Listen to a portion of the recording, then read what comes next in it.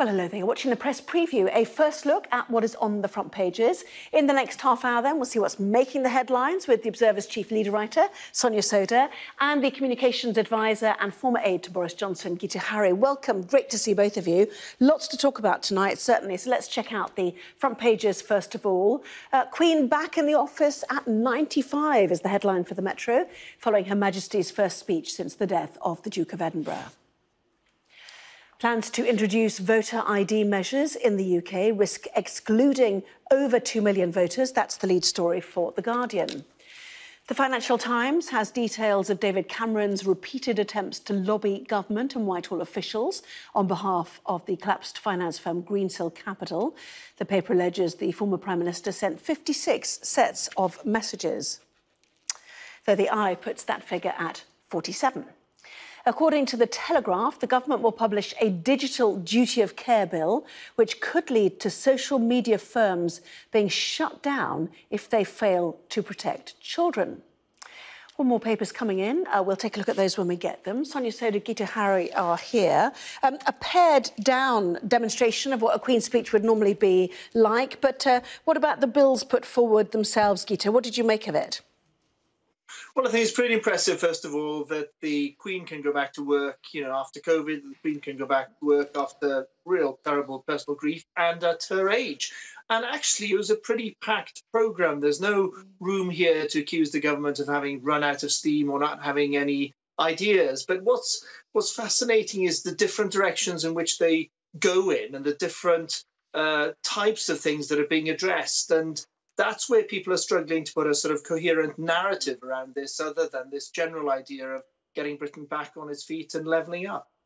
Great to see the Queen as well, back in her day job, effectively, but without all the regalia, so soon after the death of her husband. But let's move on to what was in and what was out of this. Many people, and much of the focus is on social care, which leads to a leader in the Financial Times. What's their take on this? So the leader in the Financial Times is really focusing on what the Prime Minister has said is going to be his priority over the next 2 or 3 years, which is what he calls levelling up. So reducing the regional inequalities between areas of the country like London and the South East and the rest of the country. And what the FT is doing in its editorial column is really asking whether there's enough meat on the bones in terms of what was in the Queen's speech. And they express some quite serious doubts. I think they're right to. So the first big kind of levelling up thing is, we're going to be reforming planning to increase the number of homes being built. Well, that's not really, the price of homes is not really the big issue, actually, in sort of less affluent parts of the country where house prices tend to be cheaper, and planning reforms don't take us very far there. The other sort of measure in there is around extending loans to people to sort of with lifelong learning. So if you want to retrain later in your career, if there's a sort of growing industry, you'll now be able to get a loan to do so. But actually, I really don't think that goes far enough at all. I think there need to be bigger subsidies for people to retrain. So I think there are a lot of gaps when it comes to evening out regional inequalities, and that's something that the FT has identified in its editorial column. And I think that really relates back to a much bigger criticism of the levelling up agenda, which is that the government has talked about this since 2019. In fact, Theresa May talked about it long before then. But in terms of actual measures, this seems to be more rhetoric than reality. And then if you actually look at which areas of the country have benefited the most from the last decade of spending and which have been impacted most by spending cuts, it tends to be the less affluent areas of the country. So I think at the moment it still feels a lot more like rhetoric than reality when it comes to pledges for reducing the regional gap. Yes, and as one commentator suggested today, this whole idea of levelling up, they've now got to find policy to fit a soundbite that played well in focus groups. Is that where we're at now? You've got to find something to deliver this? I think there's more to it than that. There are personnel who need to level up. There are people in number 10 and the policy unit. Boris is chief political advisor. The Prime Minister's chief political advisor. These are people who are from the north of England. That's not been the case with governments of left or right. You haven't had a whole swathe of Conservative MPs from these areas in the past with an incentive to get re-elected. So that's going to be a big dynamic. And I think the Prime Minister is very sincere about wanting to do this because it's a political imperative for him. It's something that he thinks is wrong with modern Britain. You need to do it to reduce the burden. You need to find all kinds of things to get the economy purring. But the FT are quite right to sort of hold the government's feet to the fire and say this has got to be translated now. They're not really questioning the sincerity of the aim at this point, but they are asking for flesh on the bones, and they're right to do so. The Mac cartoon, Sonia, retirement home for politicians who used to say they were going to reform social care. I mean, in some respects, we feel like we've been here before. Theresa May got her hands burnt, clearly, didn't she, ahead of the election she fought. Am I being naive to say the reason they dodge it is because it's just going to cost us, the electorate, and whatever happens, it won't be popular? No, I think you're spot on there, Anna. I think we've not seen politicians brave enough to come up with reforms for older care for quite some time now. And it was actually, way back in 2010 that Andy Burnham back then proposed a fairer system to pay for social care, and the Conservatives attacked it. And really, it's become so politically toxic since then, the issue, that politicians just seem to shy away from it. At the heart of the matter is there's this fundamental gross unfairness in our system. This is a big missing thing in the Queen's speech. If you get cancer, your care costs are met by the NHS. If you get dementia, the vast majority of people are going to have to end up paying for very, very expensive personal care that would be covered by the NHS if you've got cancer, from their own life savings, from selling their house. That really isn't on. In fact, if you take a step back, the arguments for the principle behind the NHS, which is free at the point of delivery to everyone who needs it, they apply even more to social care, because it's even more unfair and people are less likely to sort of save to pay for social care in their older age during their working years than they are even to pay for their own healthcare during their lifetimes.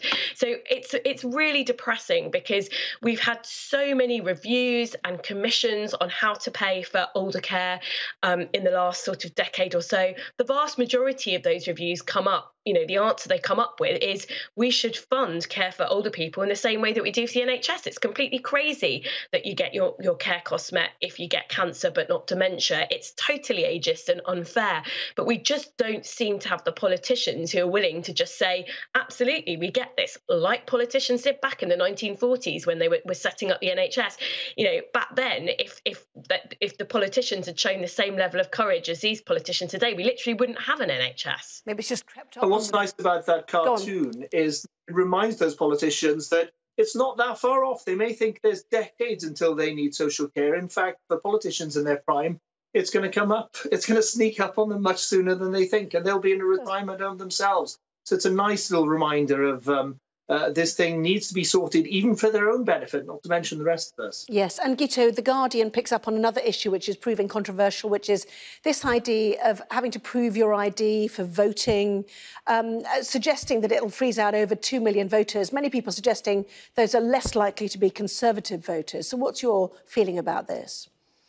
Yeah, I have to say, I think that's utter nonsense. If people are not able to vote because they haven't got ID, the problem is not that they can vote without ID at the moment, but people need an ID that they can use for all kinds of other things in life. If they haven't got an ID that allows them to vote, then think of the other things they're missing out on. So instead of coming up with some gerrymandering kind of insinuations, which is what's essentially in that sort of Guardian story, then address the issue of the people out there who are dispossessed by not having the right ID or not having the right paperwork, not having the access to the right services. There's a bigger agenda there if there's that many people who really cannot vote because they don't have a way of proving who they are. Yeah, we've got so much to talk about, haven't we? Let's we'll just take a break and come back with all the other subjects, including they've proven controversial in America, that ID story. We'll also talk about Lex Greensill too, and his evidence today ahead of David Cameron's appearance later this week.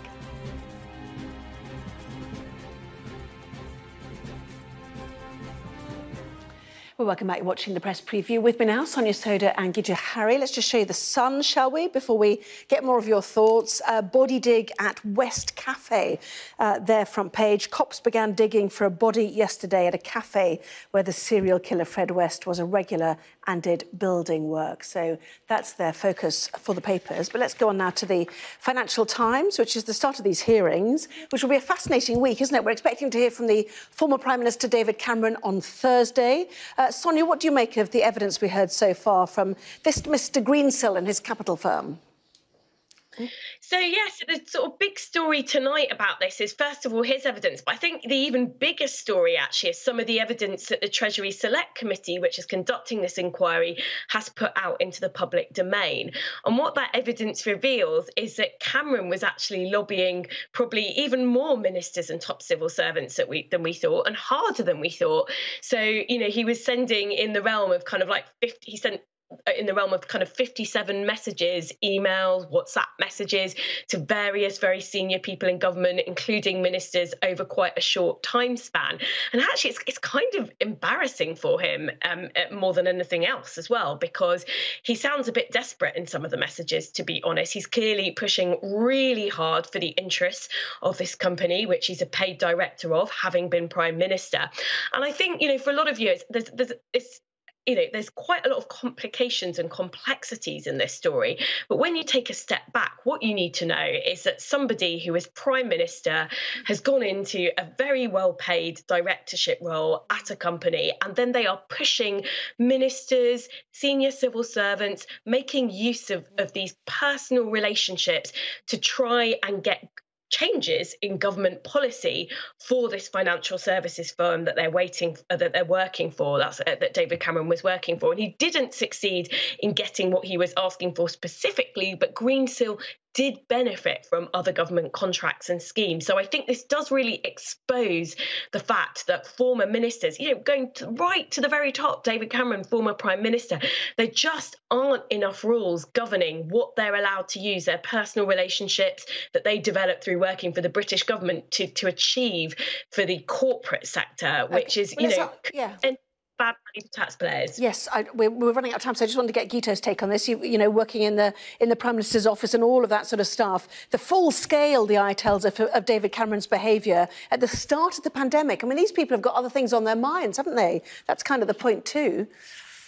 Indeed, it is embarrassing. It's also in a bizarre way, and perhaps not in a very flattering way, very, very impressive. Some people who knew David Cameron as a chillaxing Prime Minister, very prone to delegating very effectively, really very, very impressed by the big shift that he put in on this one, the hard yards. He actually did a massive lobbying job. I think most people, and I've spoken to some people involved in some of the inquiries, in the end, they're not sure that there's a breach of rules here. They just think it's grubby and that it's really not on. And when you've got those contacts, when you've got that sort of standing, when you've got that authority that David Cameron had, even when he left office, you could surely have put it to better use for humankind than this kind of lobbying for, you know, corporate benefit and a massive sack of gold at the end of the rainbow for yourself. And that, I think, is, you know, what's the shameful legacy for him, unfortunately for him. Yes, and just quickly, Guto, where might this head, do you think? Simply new rules or what? Well, it's hard to tighten the rules so that you can't talk to people that you know and all the rest of it. In the end, people I've spoken to are looking into this. They say you've got to see beyond the sort of sensationalism of how hard, you know, Cameron lobbied and all that. The problem only arises if there's a genuine conflict of interest for a person in power. And the real problem here in the end is not the elected politicians, because there are rules that, you know, kept Cameron out for a couple of years, for instance. But it's civil servants who had feet in two camps, people who are controlling vast multi-million, maybe billions of pounds in government, but also seconded to private companies. That's got to be where the focus ends up. OK. Quick 30 seconds. Daily Telegraph's lead story about a duty of care bill, the idea that social media giants could be shut down if they don't look after children properly. Well, quite right. And I think there's an experience here. Sorry. Yeah. Sonia, go on then. I was just going to say, I actually think some people will be really surprised that this is the first time that, you know, massive fines are being proposed for big platforms like YouTube that don't even implement their own age guidelines. So I think this has been a really, really long time coming. OK, brilliant. See you at both at 11:30. Thank you both very much indeed. Guto Harri, Sonia Sodha, thank you.